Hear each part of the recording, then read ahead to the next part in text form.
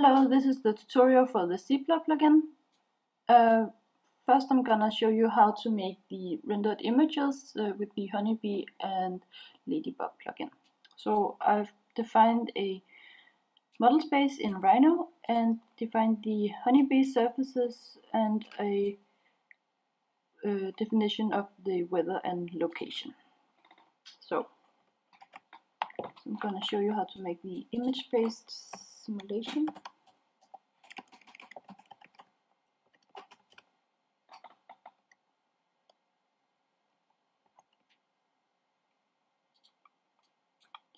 Gonna plug in the sky file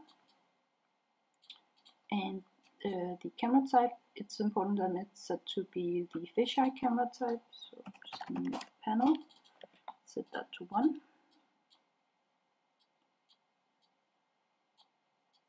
And we need to define the image width and height, and set to be 600.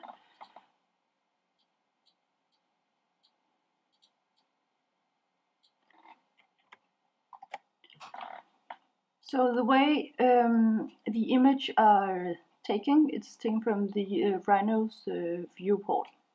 So we're gonna make a comfort mannequin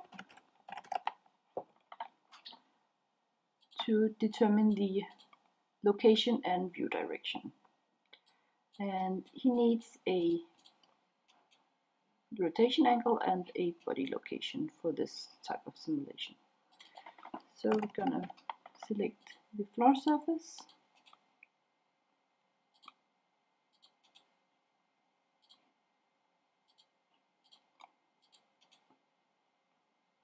and then make a mesh plane with this surface as a boundary, and just define the width and height as a 3x3 mesh. So, and we're gonna locate the mannequin in each of the center point of the mesh. So place normal. And use the little script I've made to get the center points in a correct order. So I'm gonna put this in here, and then just choose a list item and a slider from 0 to 8, each of the 9 points. And we can just plug that into the body location. So when I slide this, then he'll be positioned in the center point. This rotation angle is defined just a number slider with a special expression, so that we can rotate the body mannequin and the view direction. So now we're just gonna set the perspective view, and we're gonna use the list item to find the mannequin's face, which is gonna be the view direction. So I'm gonna put this in and set this to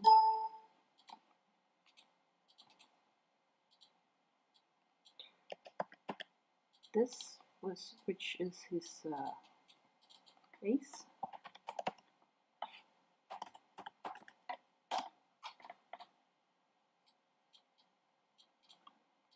So you can see here that this is his face, and we're gonna take this and plug in the centers and the face normal for the mannequin's face. So, and as you can see, if I scroll on this, then we'll rotate the view. So in order to make the simulation run automatically, we're going to use this batch run component and put the sliders for the position and rotation angle, and just going to put a button here to start the simulation. And when we're gonna need a run daylight analysis.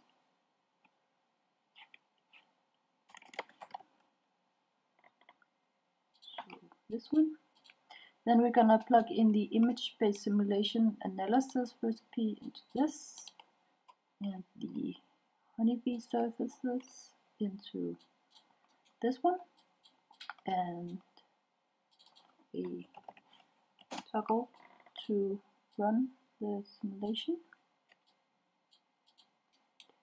And then we're gonna need a directory to where we're gonna put the images. In this case, I want to put them in a folder on my C drive. This one. So, and it's important to name the images correct. So we're gonna take this cluster and put in the position and rotation. And as you can see, this is called image 00. But if we just change the view direction and location, then we're gonna get a different output. So this is what the images are called. So we're gonna put this into this one. So I'm gonna press this one to true, and then the analysis will be starting. I'm just gonna take the first one, 00. Just gonna pause the video for a bit. So just take a few seconds to take the first one, and then we can press the batch run button, and it's gonna ask us if we want to continue, and we're gonna say yes. And this simulation will take a little while, so I'm just gonna pause the video once again.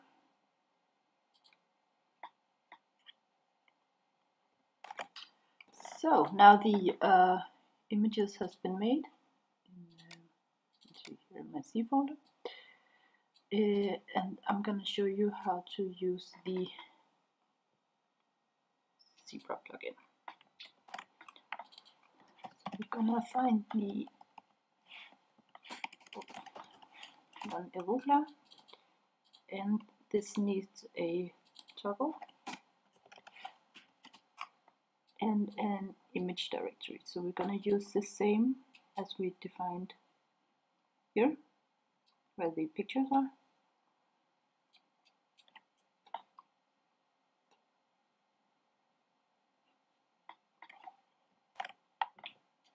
So, and just connect a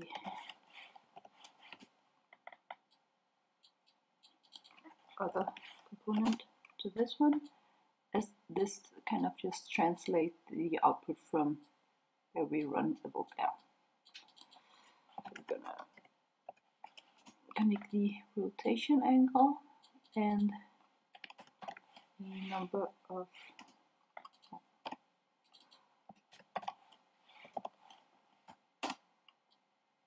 lists, where we can choose which output we want, and connect this to a panel. So once I turn this on, it's going to be a while, so I'm just going to pause the recordings.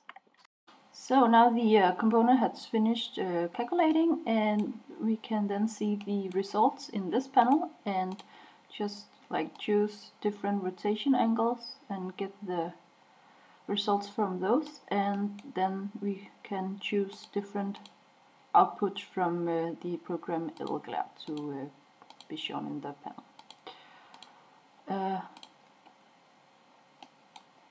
And I'm just gonna show you the relative contrast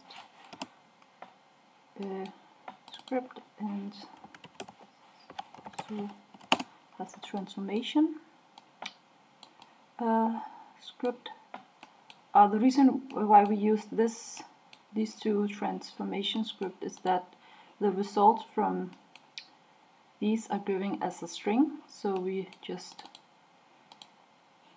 split this up and get the results for different rotation angles and points. So I'm just gonna use the same image directory for this one, define the rotation angle to be shown, and the true-false argument.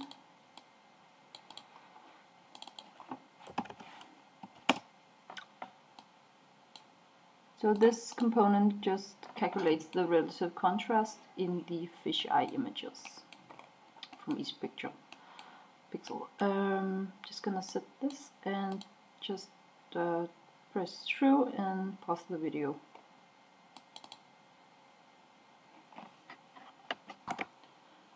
So now the relative contrast component has finished running, and we can plug in a panel to show the result for each rotation angle. So we can use the slider to get the different results from different angles. But we can also visualize the results in the Rhino viewport.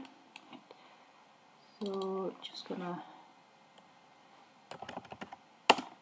bring in this cluster I've made. Just consists of native grasshopper components. So we're gonna use the values as a list and the surface. So we're just gonna take the floor surface.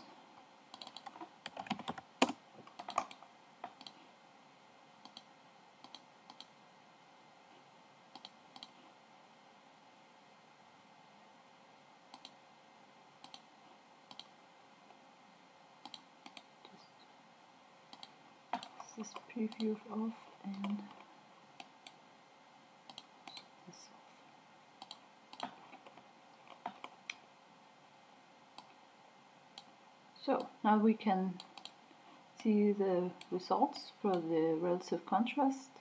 So in this case it means that as you can also see in this panel, that the highest value is found in 0.0, which is here, and the green areas show where there's a small relative contrast, and the red area shows where there's a high relative contrast in the images. And we can just scroll on this rotation angle slider and see where we get a high relative contrast for each rotation angle. So if the view direction is in a 0 rotation angle, or so on. And this can also be done for the Everclear output, so we can see where, for example, there's a high TGP value for the location and an angle. So we can just plug that in here.